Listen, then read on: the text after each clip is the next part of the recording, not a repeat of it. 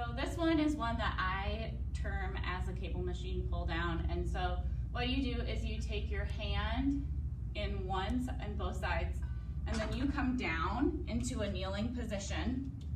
You select a good weight for you on each side first. We can go over selecting weight in a different video. So you bring your one arm up and down. Each up and down counts as one. Same thing on the other side. You bring it up and down, that counts as one. And then you do them with both at the same time, up and down, up and down. And each up and down, like I said, counts as a rep.